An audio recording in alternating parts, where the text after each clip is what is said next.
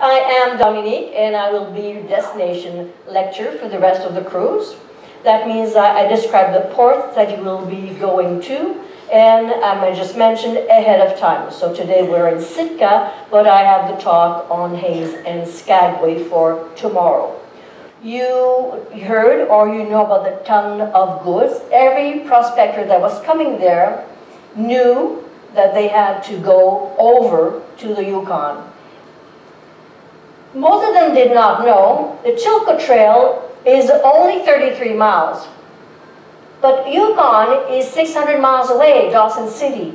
So they said, well, it's 33 miles, that's no problem. You know, there's 600 miles downriver, that's no problem. Hello, look at the elevation.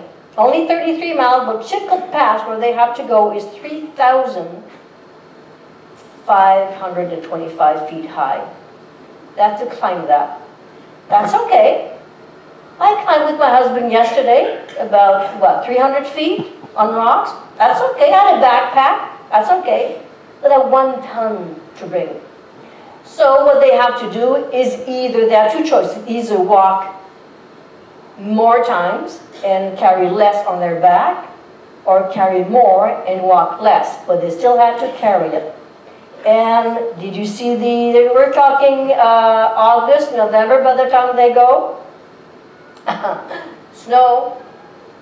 So they had to go, walk, bring some goods, put them in a cache, go back, bring more in a cache, go back, bring more. You see the feeling? They have different camps along the way. If you did not have money, like a lot of them arrived with no money because they bought everything they could and they thought they were going to get rich fast, then you have people that want to sell you horses because horses could be good for you to pack. Then you probably would have to hire native packers that will know the route and help you bring that. Then you can, some people brought, when I say bring, that means the horses were not going on trees, right? So they had to import the horses. Some came with dogs and goats and oxen to help them pack. And that's what it looks like, the scales, the golden stairs. This is probably the most iconic picture that you have seen if you've seen any of them of the gold rush. It's one person line. They had to go up there, and after that, then you had the customs where you had to have all your goods so that it would be inspected, and then you could then go down the river. Now, you always have some businessmen, of course, that say, I can help you. I will build a tram for you, and I can transport some goods for you. Good. Between 2 years, and we're talking 1897 to 1899, they would charge from 1 cent to 5 cents per pound to carry some of the way on the trams.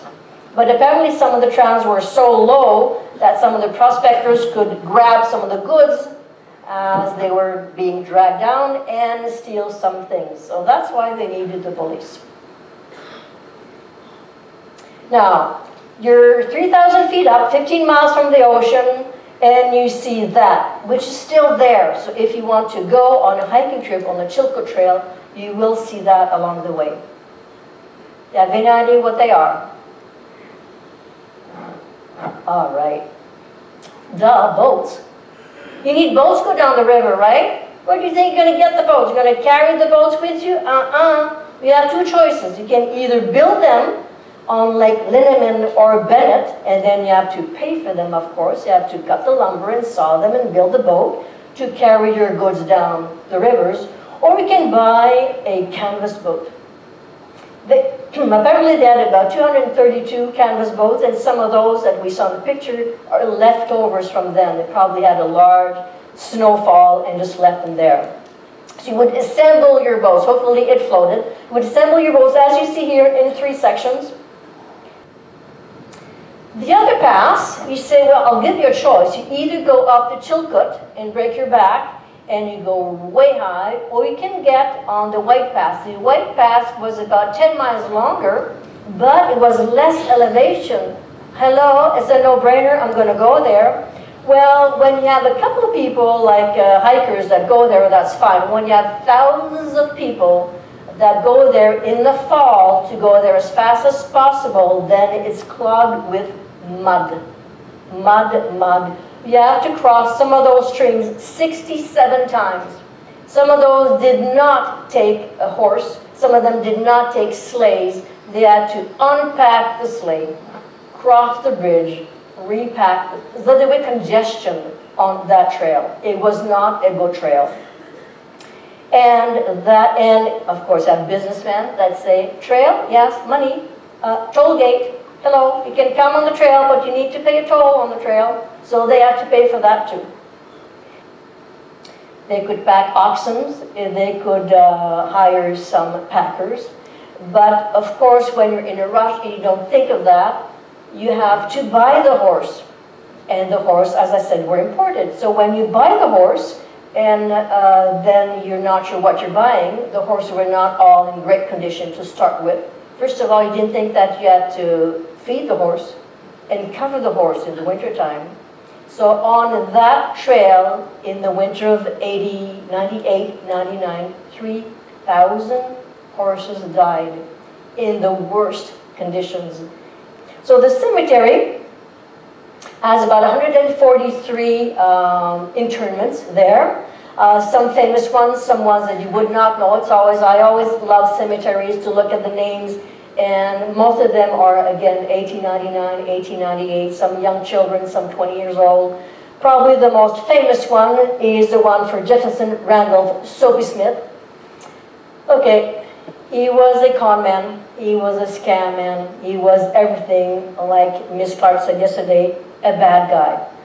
The reason why he's called Soapy is that he has his gang with him, and he wanted to make money. Everybody needs to make money. So the way he made money, one of the ways anyway, is that he would wrap bills, dollar bills around soap, wrapped in paper, and then say, if you buy my soap, then you have a chance to win big.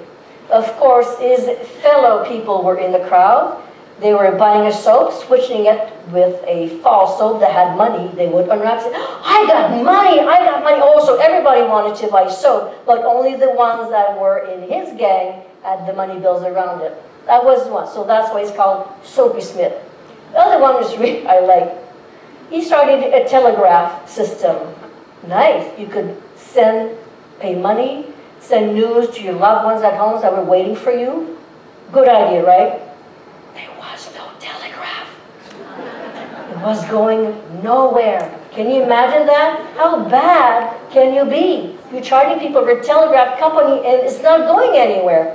Well, that was Soapy Smith. So somebody said, okay, that's enough, and the person that said that is Frank Reed. So they had a shootout, and they both got shot. Soapy Smith died, Reed died 12 days later. They both in the cemetery.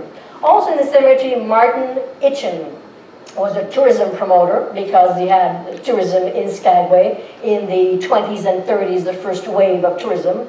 And Mr. Itchen was a very creative one. So he went down to Hollywood, he had a streetcar. If you do the tour with the streetcar, it's modeled after his streetcar originally. He went down to Hollywood, and you know who he saw? Mae West. And you know what he told her? You can come up and see me sometime in Skagway. So again, the Trail Pack Saloon, this is the front building. So again, because you're business and you want to sell something, the business needs to look good. If you go in the back of the train saloon, you'll see the back is not as pretty as the front. And that's why you have those. And you'll see a lot of those in the area that's called false fronts. You see the business looks wide, but look at the building. It's the side building because it would cost a lot of money to have a larger front. So they used false fronts. But all kinds of architecture details on that because they needed to sell something. So it's a beautiful town. Still, you have some wooden boardwalk on the town. They're all on the same level. And so it's a nice town to go to. And look at the signs there, really all painted, and that's the way it was back in the days. So do enjoy both towns, very different, and make sure that you use as many minutes as you can to enjoy those ports. Thank you very much. I will be in the back. Thank you. I will be in the back if you have any questions. So I just need to go because something else, as you know, is coming in rehearsed.